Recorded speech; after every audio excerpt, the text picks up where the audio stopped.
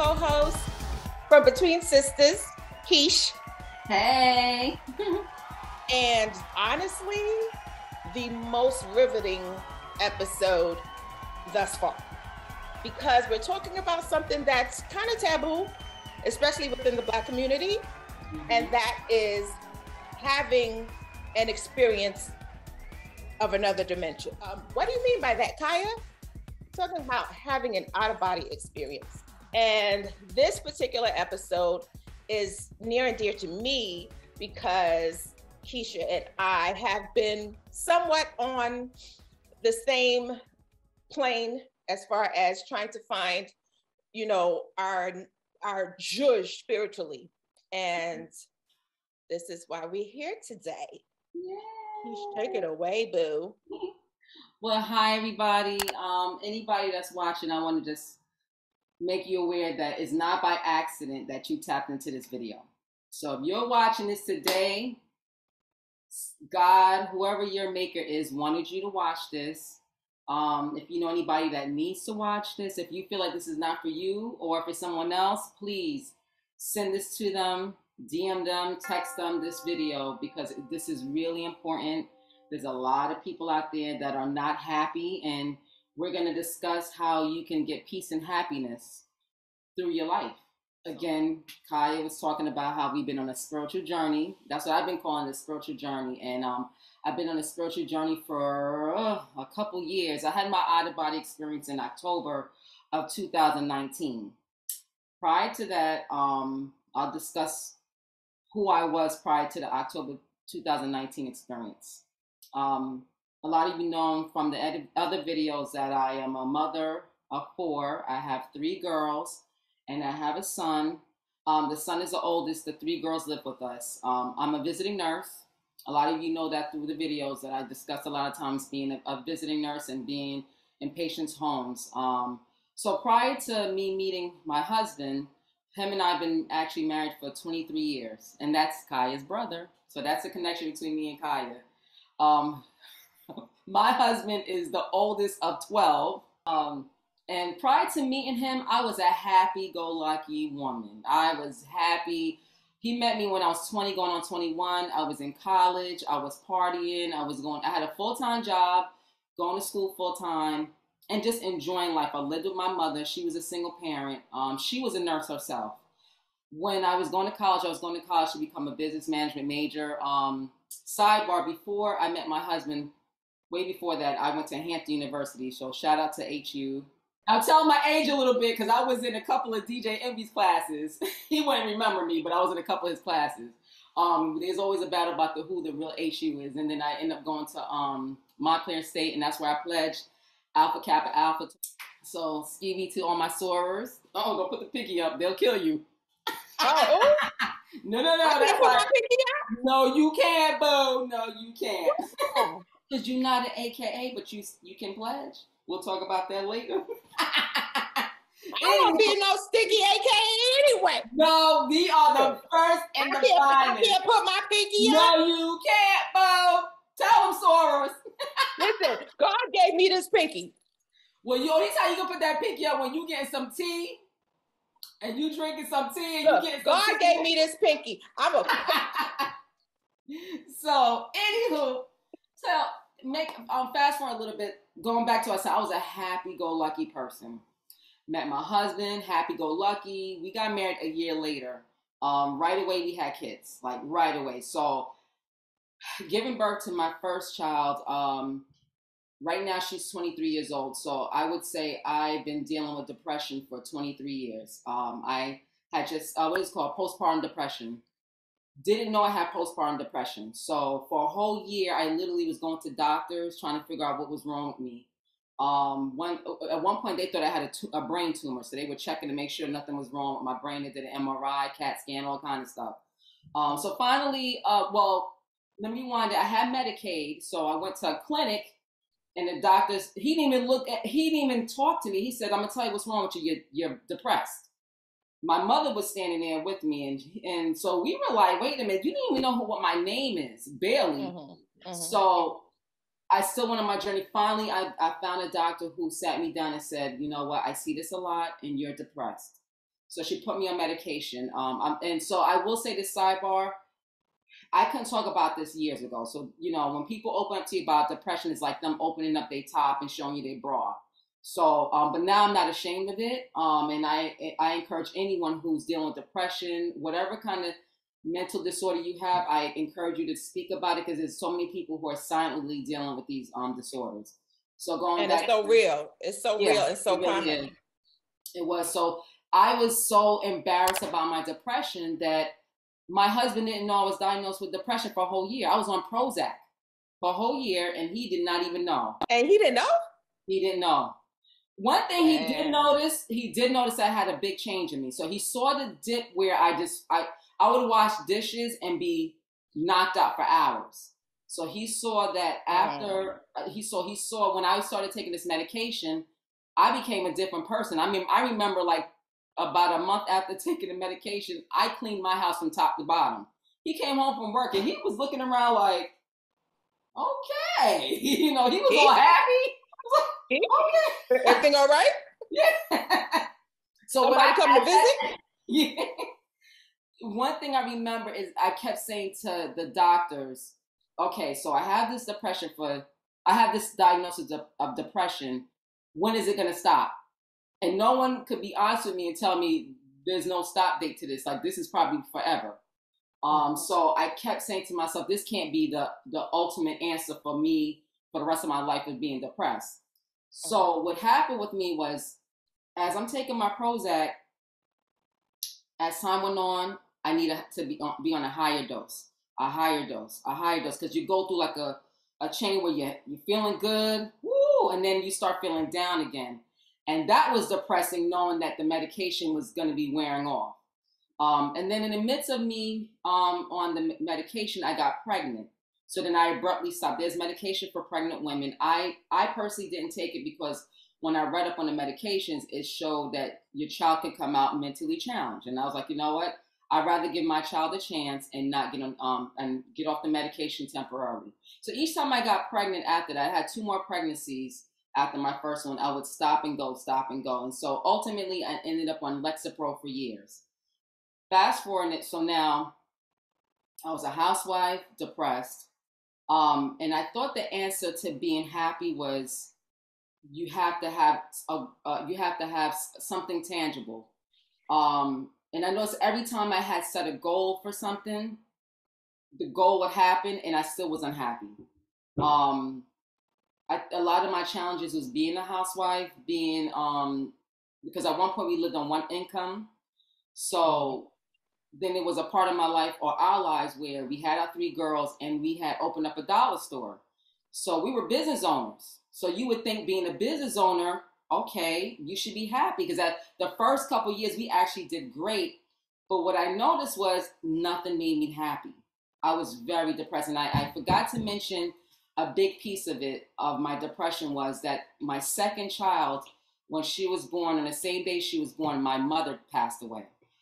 So my mother was a huge piece. Yes. So my mother was in one hospital dying, and I was in another hospital giving birth. So then that was another trauma in my life. And then, you know, so going back after she passed away, we opened up our dollar store. Had the dollar store, wasn't happy. Like I was one of those people, I was situationally happy. Like if we went out, I would be happy for the moment. But even while I was in the moment, I knew that once the clock ticked and we had to leave or you know, I was going back to my regular life. So like if I was on vacation, I would enjoy the vacation, but I knew that this happiness was only temporary. I was not enjoying anything about my daily life. I was miserable. But one thing a lot of people, when I was very voicious about being depressed, and initially my husband didn't like that. He kind of felt like I was telling the world, like, he's like, honey, you don't have to tell everybody you meet you're depressed. Also, too, I had family members that would literally tell me, stop claiming you're depressed. You're not depressed. It's all in your mind.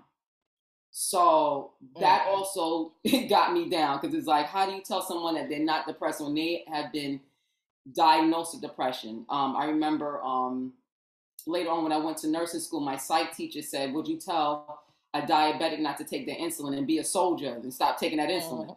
You know, so she said it pisses her off when she hear people who have mental disorders and their family members are telling them stop claiming it, you don't have it.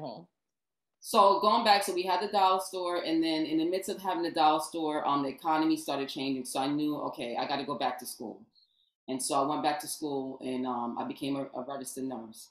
So in the midst of going back to school, I thought that once I became a nurse, it was like this, because I was working at something. So I was excited at working at something, and I just knew that once I got to become a nurse, everything was going to be okay. All the depression is going to stop. I was always on my medication, but I still was unhappy. I couldn't find happiness nowhere. In the midst of all of that, I did have God. So I know your previous episode, you guys talked about church. I want to give a shout out to my mother, because even though she's not here, I got to shout her out. My mom was the type that she would work like 6-7 days a week, work 12-hour shifts. So when she came home from work on a Sunday morning, you better get your behind up and go to church. So even though she went and laid down, you going to church. I did, from the time I was a little girl, my grandmother took me to church, and then when my grandmother passed away and I was able to drive myself, or my mother, I would go with my mom. There were times where she would go to church. When I was in my clubbing days before I got married, my mom, like, I don't care if you come home from the club at 8 o'clock in the morning, you going to church. And I was in the choir, I was in the usher board, I was doing all kinds, I was in Sunday school, whatever you name it, I was Sunday, doing. Monday, Tuesday, yeah. Yes. Then, choir rehearsal was during the week. You know how that was, right? Sure do. Sure do. And my girlfriends knew, like, the rule in my house was, you want to go clubbing, you better do some church. So, so I brought that up to say I had a foundation in God. Currently, I'm not a holy roller, and I don't even think I was ever a holy roller when I was growing up as a kid. My mom wasn't a holy roller, but there was always God in my life. So what church did was it gave me a conscience. So with it giving me a conscience, there were times when, I had my days when I was not the greatest person, but one thing I could honestly say was I was never that person that would hurt other people. Like, when I was doing dirt intentionally, like when I was doing dirt back in the day, it was dirt that it would have hurt me, but not nobody else. I was not out there trying to get nobody else's man. I was not, it was dirt I was doing to myself. I ain't gonna go any further. I'm a married woman now, so I don't want to. I need my husband to keep me, okay? I got you, girl. I got you. Yeah. So okay, so the whole depression thing, I'm really harping on this depression because a lot of you have depression now, a lot of you have anxiety now, and a lot of you either are on medication and is still unhappy, or some of you are not choosing to be on medication. You're trying all kind of other things besides medication.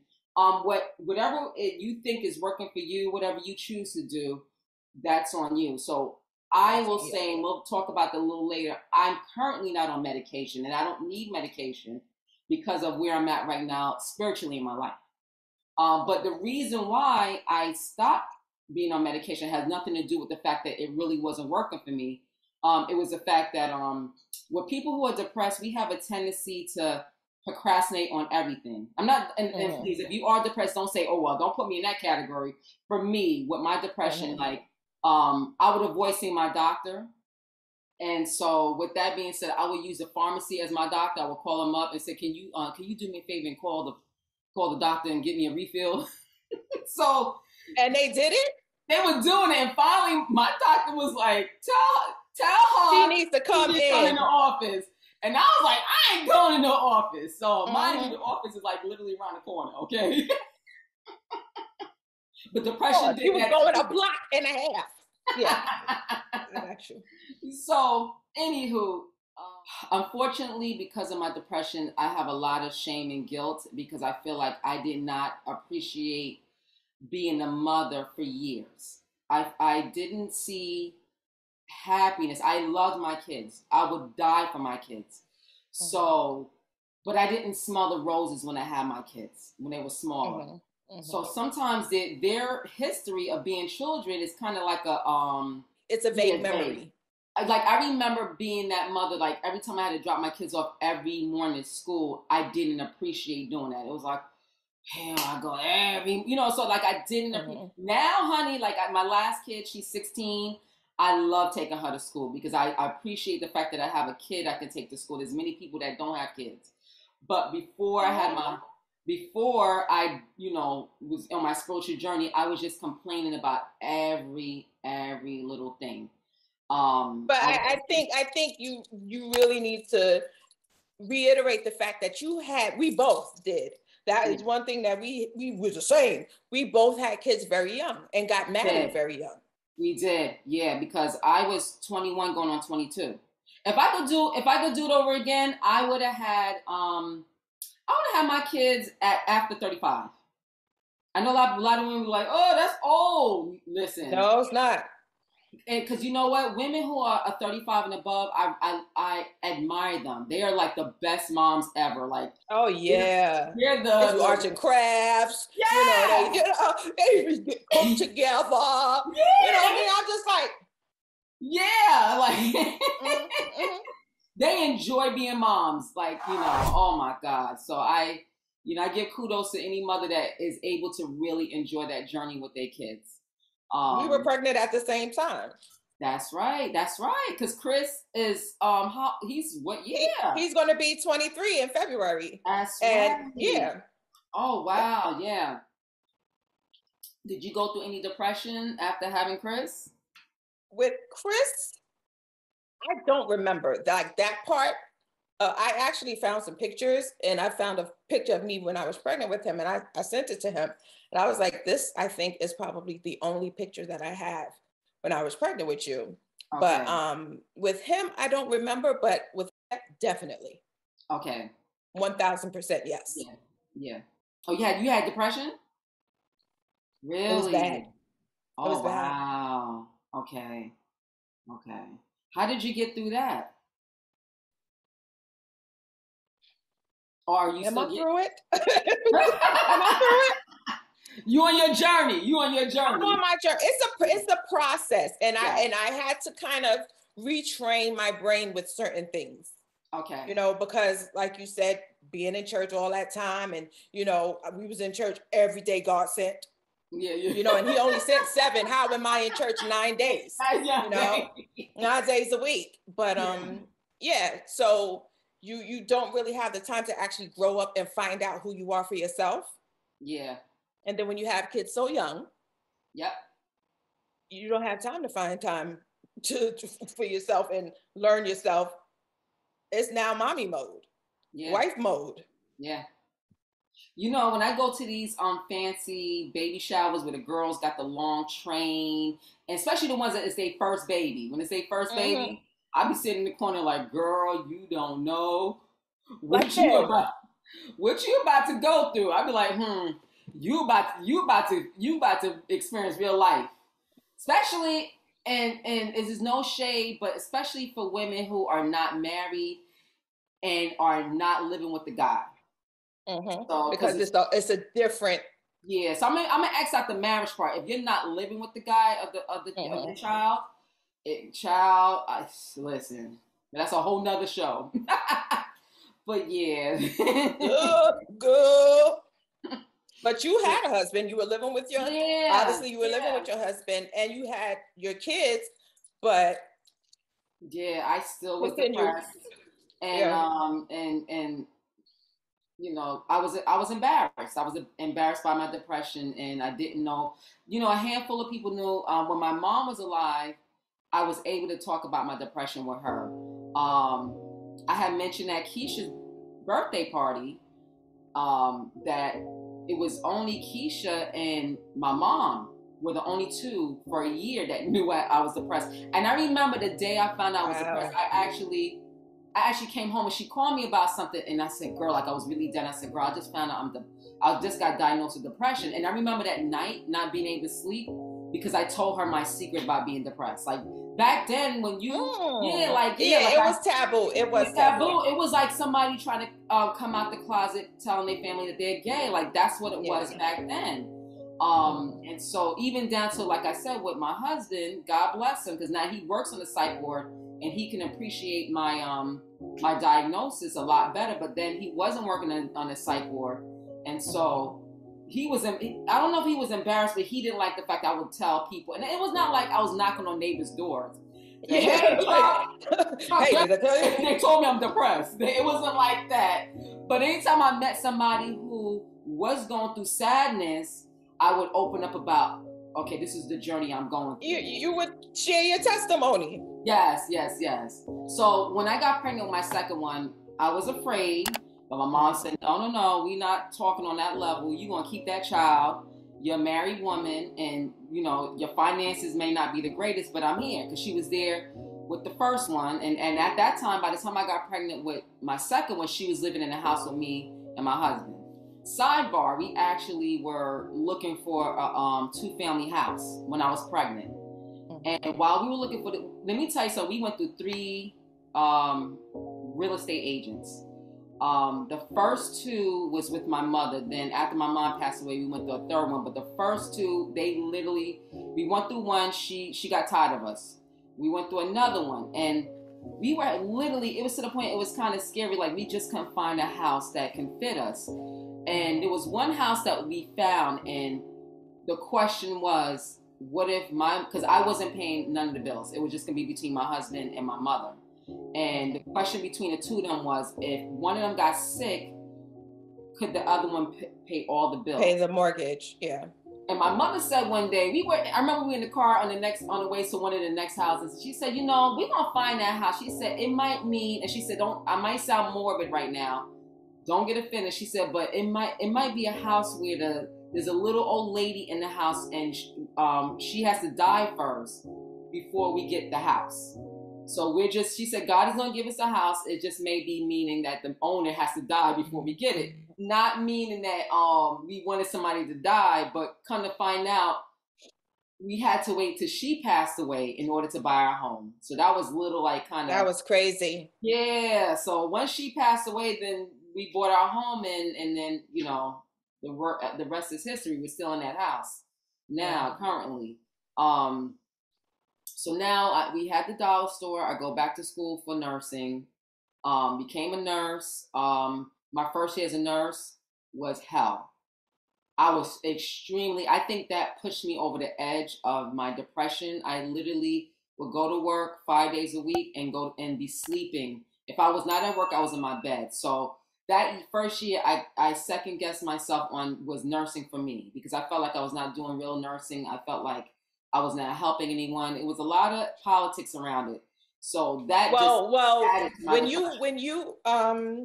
when you graduated from nursing school, you guys had a party at your house. Yes. And we celebrated the fact that you graduated from nursing school. Yes. But one thing I want to point out is that was the first time that I think all of us as a whole knew that you were suffering with depression, because when you gave your speech, okay, you said, I battled for a long time, and my husband has been right there, through it all. And that's when everybody was like, oh, yeah. Because if we don't know, you know what I mean? You don't know. Go ahead. No. I'm glad you brought that up, because I forgot I had said it at that time. I didn't forget that. I remember where I was standing when you said that. Okay. And I don't have a good memory. But I remember exactly where I was standing when you said that. That was, so, and what going back to the whole thing where I thought that every time I reach another level, I would be happy. So I wasn't happy. Like a lot of you saw me laughing. Like, me, I'm a jokester. I've always been like that from the time I was younger. So I would come around y'all and be joking and laughing. But deep inside of me, I was hurting and I was crying on the inside, to the point I became paranoid. A lot of depressed people stay to themselves. They don't, and they think that everybody's trying to, are they talking about me? You could just be whispering about, you got that stock tip, or you going to the store, buy me something, but you like, they over there talking about me. Yeah, and it could be something totally. Yeah, that's how we feel. If I see you looking at me too long, You're talking about me. I know she was over there talking about me. I knew it. Yes. That's why I ain't never liked that. Yeah, that's what we do. Yeah. Oh, Lord Jesus, the things I went through. So as you were in your now you're in your RN mode, you're in the job for over a year, and you thought that these mofos is like, let's get her. You know what it was? I was in a system where, and I'm not going to say the culture, but this one particular culture was running the building. And so the Black nurses, and I'm not trying to make this a racial thing, the Black nurses were the bottom of the barrel, even if you had an RN on your tag. It was so bad that they didn't even want to give me the tag that said RN. They wanted everybody to think that I was a nurse's aide, and there's nothing wrong with being a nurse's aide. But they didn't look. I went through school. Yeah, they didn't want to. Hours and hours. Mm-hmm. I was like the only registered nurse in the building that was Black that didn't have the big RN on the bottom. I'm like, really? Every time y'all, oh no, we ran out, really? Well, the reason why I know I ain't going crazy because my girlfriend who's non-Black came like 2 months after me and she had one. Oh, who gave that to you? So-and-so in the office. Oh, okay. Anywho, but that's another story. That's another story. That's another story. The lady that hooked me up with the job, I'll never forget this because she was, I met her a couple times as a hospice nurse because what happened was my first year while trying to find a job in a hospital, I worked as a rehab / nursing home nurse. So there were hospice nurses coming to the rehab center. And I would ask all of them, and there's one particular, I'm going to call her Lisa. Her name wasn't Lisa, but I'm going to give her the name Lisa. Lisa came, and I would ask a lot of questions about being a hospice nurse. And she hooked me up. She actually, one day, the manager of hospice department that she worked for came to oversee what Lisa was doing. By that point, I had already spoke to the nurse manager on the phone. She knew I wanted the job. So Lisa brought her to me and was like, so-and-so, this is the lady I told you about. This is the lady that, I told you you should hire. Make a long story short, I had to wait a good 3-4 months before I was able to get in. But they told me that whenever the next spot comes up, you'll be in. Got the job. Mm-hmm. Lisa, because she was a per diem nurse for hospice, Lisa came maybe a month after I started, and she sees me in the office, and she goes, "What are you doing here?" I was like, "Hey, Lisa, I'm on Chippery. Hey, Lisa, how you doing?" She said, "Oh, hey." She said, "I didn't know you wanted to be a hospice nurse." I thought she was joking because I'm like, this lady clearly hooked me up with the job. She was like, she was dead up. She's like, "I didn't know you want to be a hospice nurse." I'm like, "Lisa, you don't remember hooking me up with conversation?" Yeah, because she brought her nurse manager to my face. This lady did not remember. So that's enough. How many years was it? It had to be 3 months. I'm not going to do it. And I thought she was joking, but I realized she was serious. She was dead up. The Holy Spirit used her as a conduit to get me that job. Girl, and then said bye. Yeah. That was what it was. All right, bye. So I'm a hospice nurse. I did hospice nursing for 7 whole years. And I enjoyed it. Initially, my family was very concerned because of my depression. They were like, "You really want to have a job? You want to be around death?" Yeah, I was. And literally, I tell you, I had a whole new respect for death. I literally was around death all week long. But I actually had a whole new respect for death. And it was therapy for me with my mother's death. Because my mother died at 48 years old. So I actually had a respect for the fact that she died young. And I realized that you're put on this earth for a reason. And when your due date is up, whether you're a day old or 100 years old, that's when it's your time to go. So I had a whole new respect for death. So I'm glad I did hospice nursing. So doing hospice nursing, the job was not depressing. I still was unhappy as a person. Still unhappy. I was just still like a grumpy old... Listen. Did you feel that you had the support that you needed from the people closest to you? I don't even know if my family was equipped to help me because we were not educated on depression. So I could be honest with you, if it was not me as a person depressed and it was somebody else in my family, I don't think I was equipped to help that person. So that's why when I look back, I'm not mad at anybody, because that was something that was never discussed in households. You know, we heard about alcoholism, but we didn't hear like what caused the alcoholism. Yeah. What's the root? We only know the answer. We don't know the actual problem. Yeah. You know? Exactly. One of the things I realized, I didn't realize until recently, in the last 2 years, one of the reasons why I got burnt out with hospice nursing is that I'm an empath.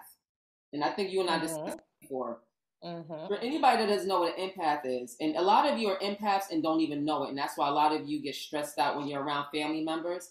When I'm around if I'm in someone's home that there's a heavy energy in there, whether there's a lot of negativity in there, my soul picks up on it, and I tend to I get really tired immediately. So you know, so on top of being depressed, you having this heavy energy on you. Your spiritual sensitivity.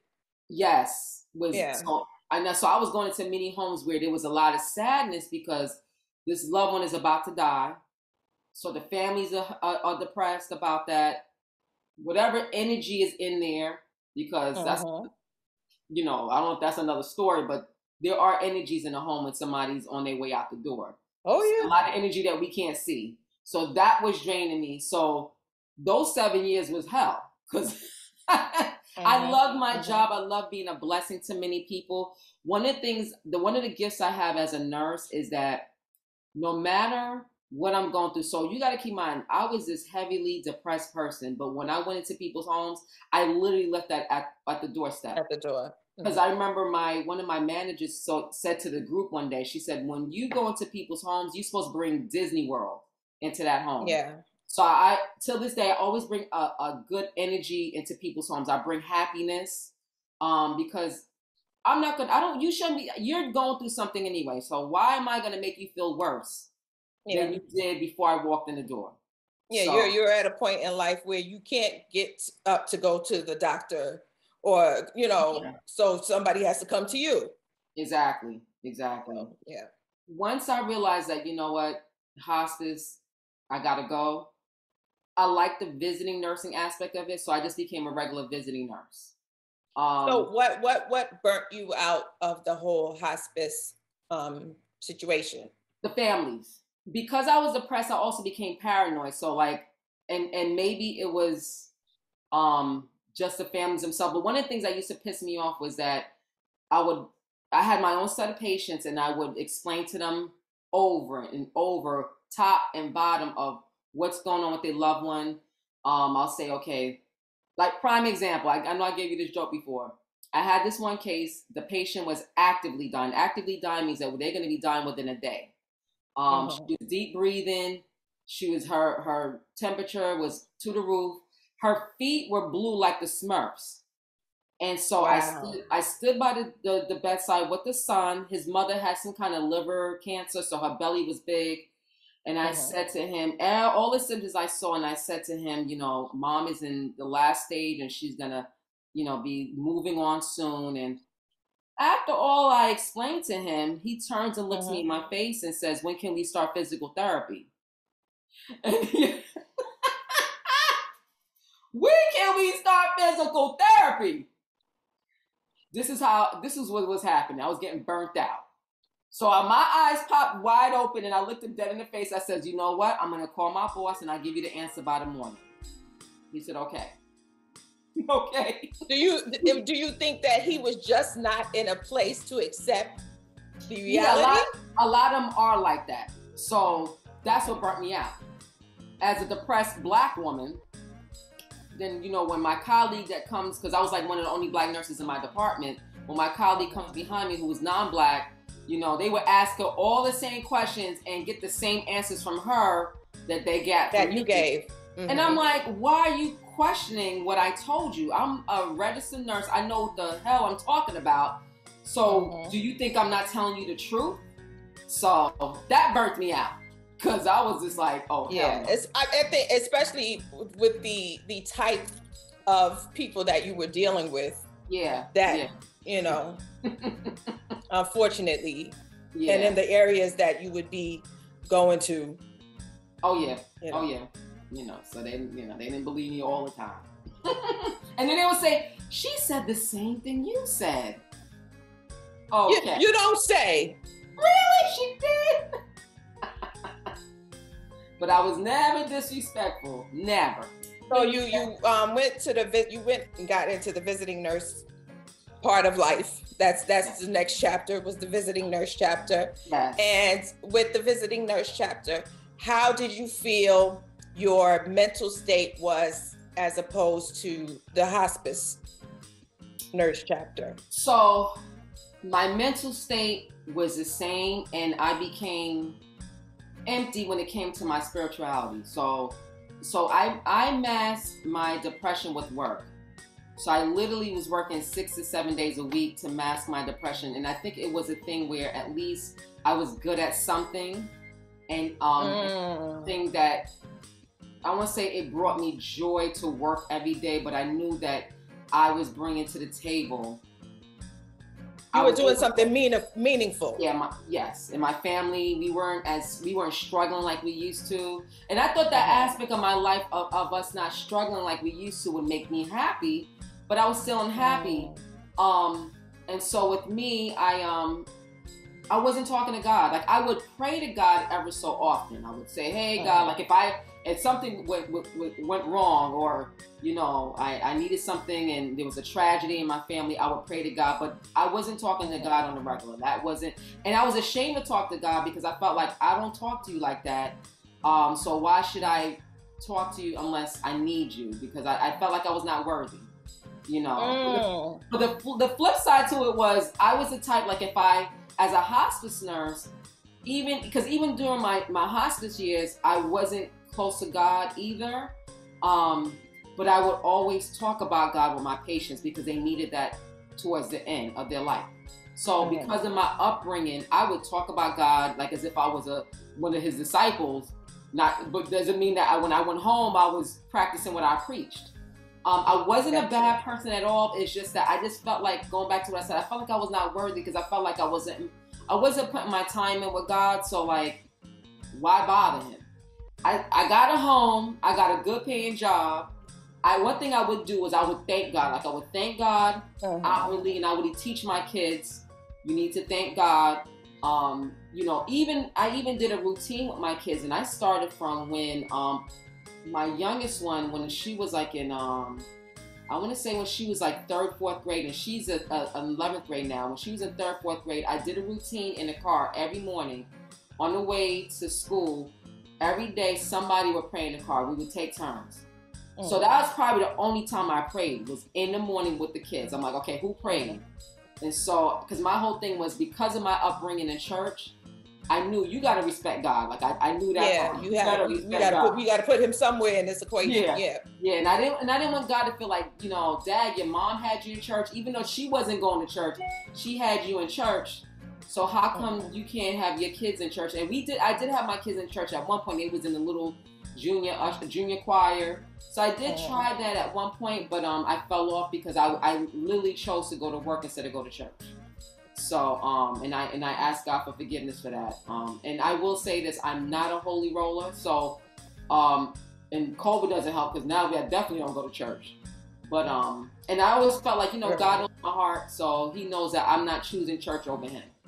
But I just wanted to point out what you said about the fact that you was just like, I don't come to him all the time, so I don't want to just come to him for my stuff, because there's starving children, there's war, famine, So a lot of people be like, he got more important things to do than to hear me and my issues or hear me and my problems, where it's supposed to be known, or we're supposed to know, that God is omnipotent. He's omniscient. He can see and be, all to whomever seeks him.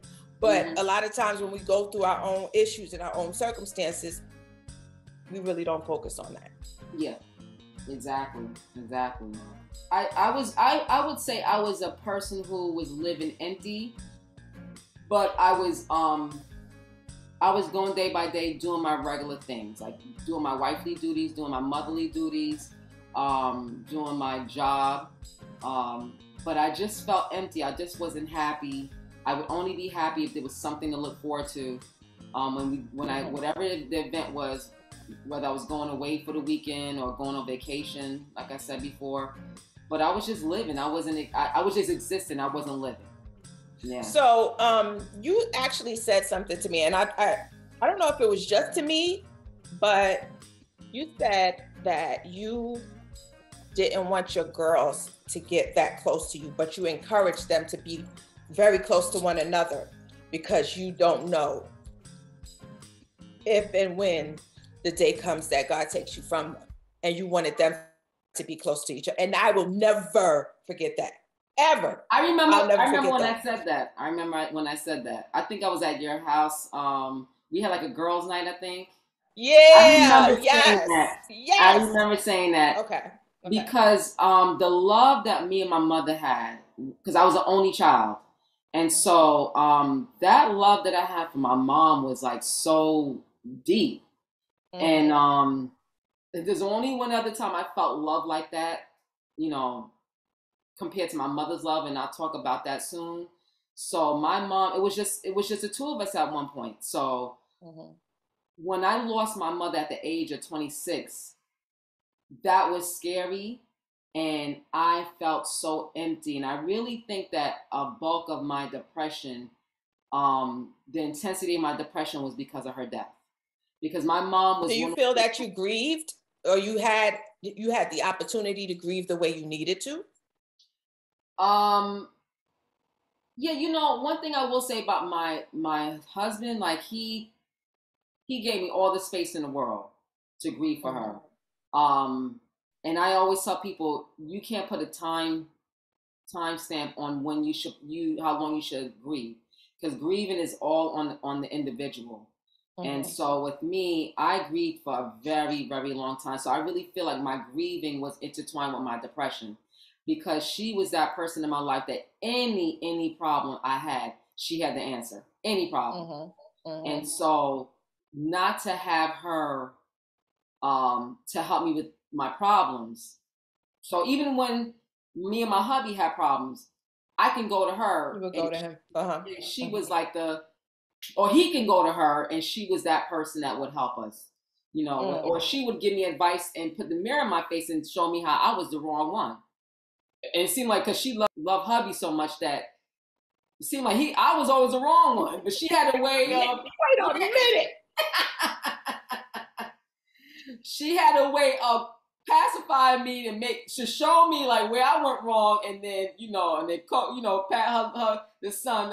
She said, that's the son I never had.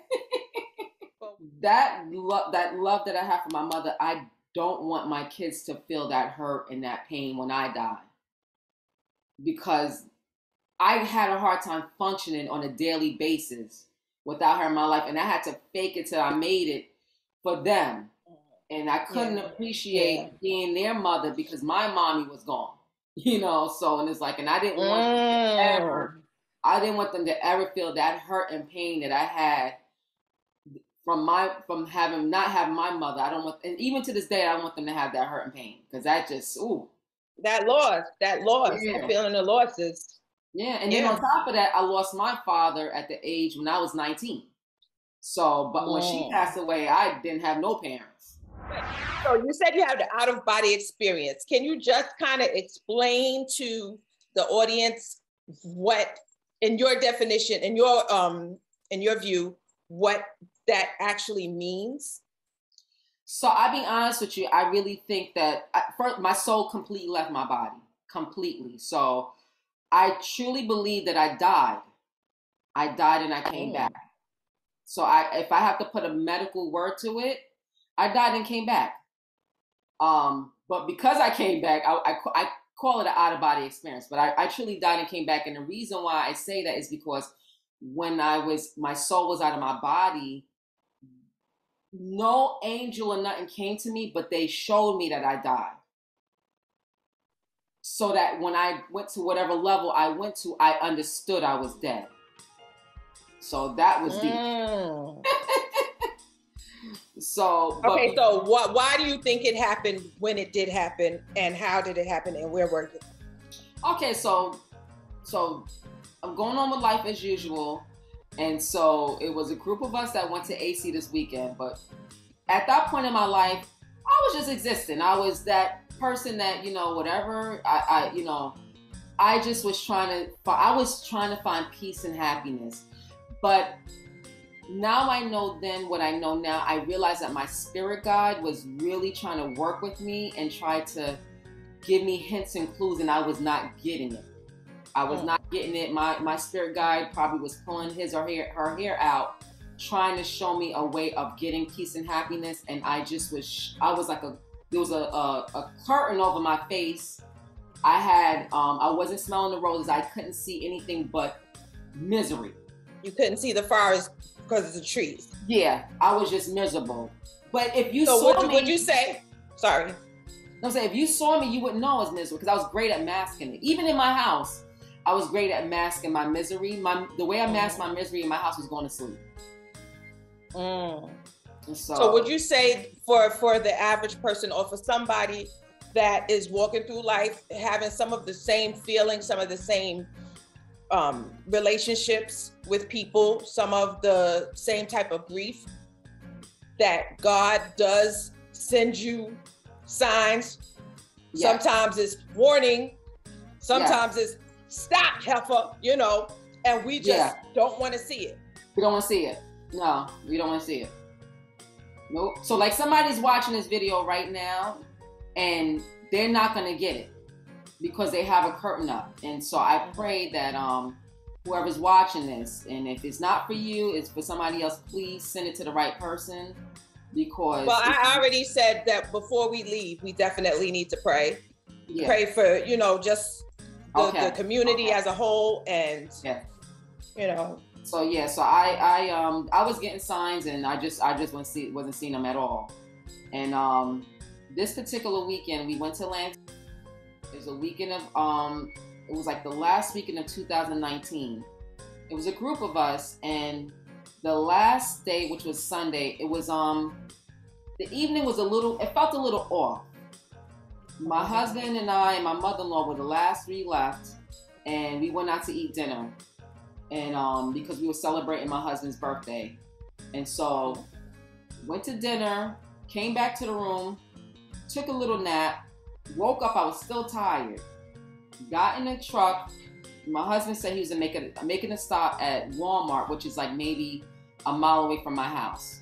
So from to Walmart, I slept the whole way. Like I literally got in the car and slept. Mind you, by the time we left, it might have been 9:30, 10 o'clock, between that time frame. We get to Walmart. When he pulls up, he wakes me up and he says, do you want to come in with us? I said, no, y'all go ahead. He says, do me a favor, lock the door when we come out. And I said, okay. Thank God I didn't lock the door, because some things tell me if I did lock the door, I don't think I'll be sitting here. So as soon as they got out the car, I didn't lock the door. I went right back to sleep. Then I wake up. I appeared in the parking lot. Like I see the cars, and I'm walking in the parking lot. I even see the truck, but I'm like, how the hell did I appear in the parking lot? Like I was really baffled. Like, when did you open the door and get out the truck? Then I see my husband and my mother-in-law walk out of Walmart into the truck, but when they was walking, they were crying their eyes out. And I got a quick message that said to me, you died in that truck. The ambulance already picked your body up. They had to go inside of Walmart and fill out some paperwork because you died in a parking lot. And now they're getting back in the truck. I got that message really quick. So I'm like, while it was going on? Yeah, I'm standing there watching them getting in the truck. So they needed me to know that this is what happened, that I died. Immediately, I was taken to another realm. I don't know how I got to this realm. I was taken to a realm where it looked like an abandoned area. Just imagine the block you live on, but it's very gloomy and it's abandoned. All the houses are abandoned. That's the best way I could explain it. And there's no sunlight. But I will say this: when you looked up in the sky, you saw this bright, extremely bright light. To the point when you look up, you couldn't even like look at it. Look directly into it. Yeah. So then when you put your eyes back down to where your surroundings, it was gloomy, like kind of you know how winter days sometimes you don't see any sunlight at all. That's what it was like. So you would think with a bright light like that where it would be still shining where you were. Nah. So you look up, you couldn't see, you couldn't even look, and then when you look back down, it was very gloomy, and the sense of sadness. The best way I can explain the sense of sadness was the worst day when you ever felt your saddest, whether somebody passed away, whatever, you times that by 10, that was what the area felt like. So I'm saying to myself, okay, you're dead. You're either in hell or heaven, and this damn sure ain't heaven, because heaven is not sad. The stories I heard about heaven is not heaven is not sad. So I'm like, this gotta be hell. But I had up until that point, I heard listened to stories, I read books, and I also saw videos on YouTube up until that point about people that visit heaven and hell and what heaven looked like and what hell looked like. So I'm like, we're not burning up here, or there's no like. I didn't see demons, but it was just like a sense of sadness. And I said to it was like being in shock. And I remember saying to myself, oh my God, I can't believe this is my new life. Like this is me. Now I'm looking around, I see people, but people are not like together. People are separated. I go into this abandoned strip mall because I looked down on my feet. I had no shoes on. I was barefoot. So I go into this abandoned strip mall, and this Asian lady was sitting there. You know how strip mall there's booths. So it was an abandoned strip mall. Like when you went inside, there was booths in this building, and she was the only booth that was open. It was weird. So I remember looking up and I saw shoes on the shelf, but they were old shoes. And so what I realized it was that they do a bartering system there.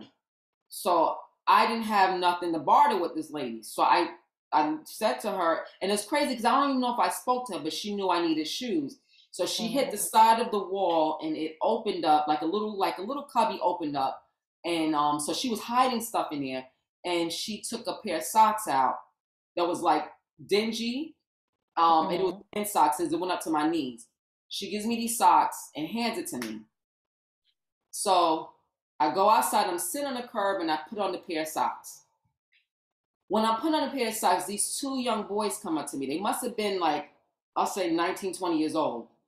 And they were the only two people I saw together. Everybody else was separated. But you gotta keep in mind, if I saw the next person, maybe they were like quarter of a mile down. It was not like anybody was close. So these two kids came up to me to rob me. And I'm like, shit. What? So I'm like, yo, I'm here. I'm about to get robbed. And I just was like, oh my God. I went like this. And then they just looked at me and then ran into the building and ran out with some of the Asian lady stuff. They took some of her stuff. Wow. So now I'm got these socks on, and I'm like, now I'm talking to God. I'm like, God, what did I do wrong to deserve to be here? And get almost robbed by two young whippersnappers. I'm like, what did I do wrong? I'm like, God, if you bring me back, I will praise your name. Please, God. Please. So then there was a man. I went up to this guy. He was shuffling. And I said to him, sir, is this hell? Shuffling what? Like shuffling, walking? Like the way he was walking, he was just shuffling. Shuffling. He was just shuffling. And I see his face clear as day. I'm looking at his face right now, and he turns to me and he goes, no, this is not hell. And then he turns back and he just starts shuffling again, walking away from me. And I'm like, oh my God. I'm like, what the hell? I was scared. Okay. It was so many emotions because I'm like, you died. You in a place that I can't believe you made it to. I didn't realize my life was that bad that I deserved to be here. I'm like, so the kind of person I am, I'm like, I just can't sit here on the curb and just wait. And wait. So, Mm-hmm. yeah, so then I said to myself, I gotta figure out something. I gotta figure out what happened to me. I was like, okay, maybe I can get some answers, because I was just like antsy, like this can't be it. Yeah. So now so I'm gonna go to my house, and because I'm looking in the area, I'm like, oh, wait a minute. I realized that the area I was in was the abandoned area where Walmart was, where we were parked at, but it was it was daylight. So I said, okay, I know where I'm at. I can get to my house. But then I says, no, you already feeling sad. I don't want to go home and feel worse. I knew by going home, I was not going to be able to talk to anybody. I had that common sense to know I'm not going to be able to talk to these people at home because I'm dead. So I knew I was dead. So I said, you know what? Let me go to my aunt's house and maybe I can get some answers over there, knowing I was dead. So I go to the road where the Walmart is, and I'm running on the road. Mind you, there's no cars. It's just abandoned. Everything just looks dull. Just desolate. Yeah. So I'm running, because her house is literally like, by car, her house is 5 minutes away. 5 minutes away from the Walmart. So I'm running on the road. So I see light, because it was the gloomy area. I see light. In real time, my husband and my mother-in-law are coming back to the truck. So as they're coming back to the truck in real time, I'm running, and it goes back to nighttime. In my realm, it goes back to nighttime. So I'm running, I'm looking at the road, and then my husband in real time opens the door that I didn't lock. So when he opens the door that I didn't lock, I went from seeing the road to seeing the dashboard of the car.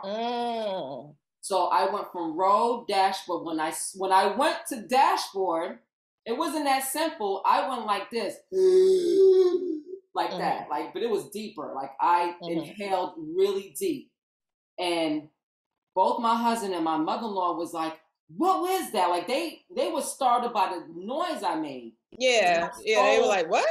Yeah, my soul re-entered my body, and I went like that. And so I was sitting and I was frozen in the chair. I didn't move. Oh, did you tell them? Did you like? Not at that point. Not at that point. I didn't say not one word. Okay. I was processing everything.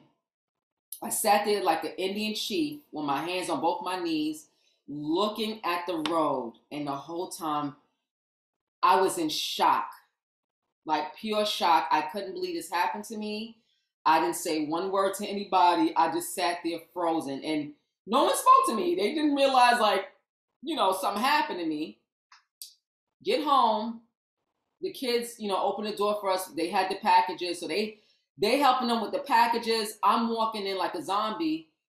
And my husband said, Kish, like, what's going on? You haven't spoken since we got back in the car from Walmart.